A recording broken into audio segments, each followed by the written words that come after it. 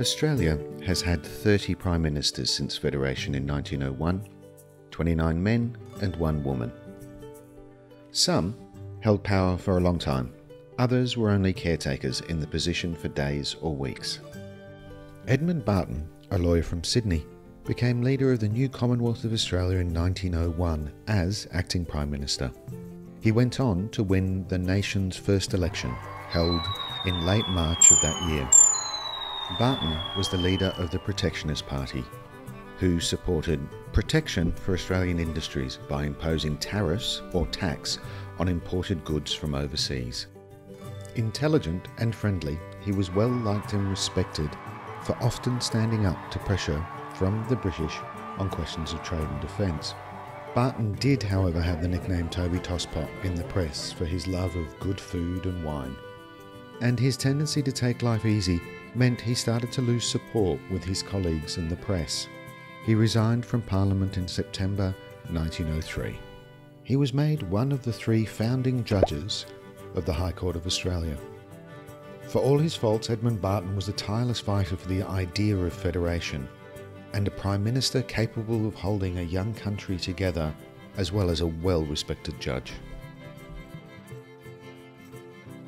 Alfred Deakin served as Prime Minister on 3 separate occasions.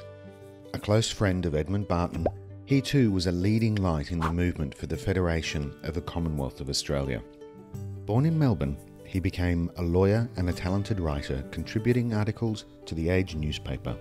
He joined Barton in the caretaker government in 1901 as Attorney General, the position he kept after being elected to the first Parliament as part of the Protectionist government later that year. He became Prime Minister in 1903 when Barton resigned, and again in 1905 and finally in 1909. A key figure in early Australian politics, he is known for his polite and courteous manner, his drive and energy, as well as being one of the country's finest ever public speakers.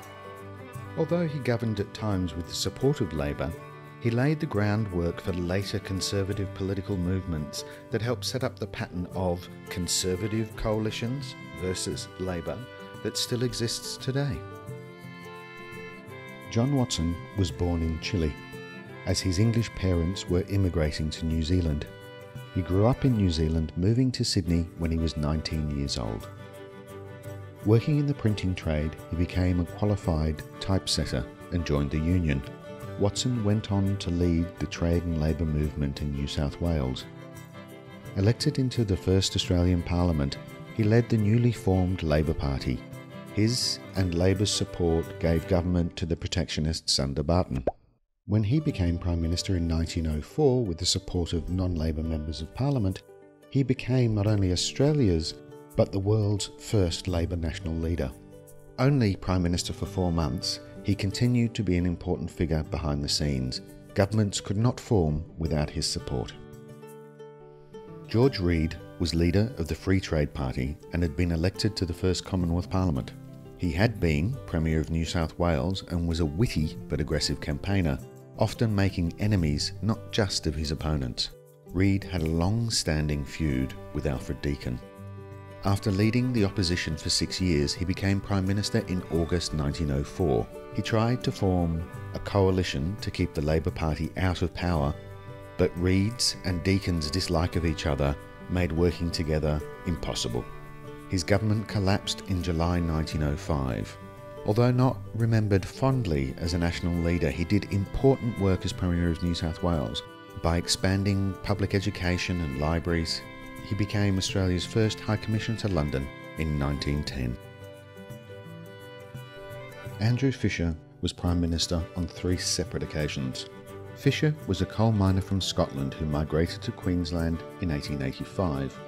Elected to the first Commonwealth Parliament in 1901 after being an official with the Miners' Union.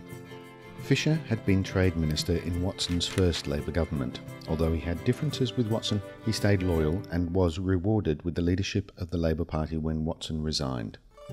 Fisher took the Labor Party into the 1910 elections. Labor, under Fisher, won a majority in its own right in both Houses of Parliament, the first government to be able to govern for a full 3-year term.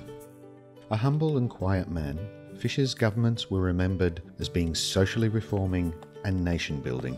His governments established the Commonwealth Bank, started building the national capital, and a railway linking Western Australia with the rest of the nation, as well as expanding the age and disability pensions.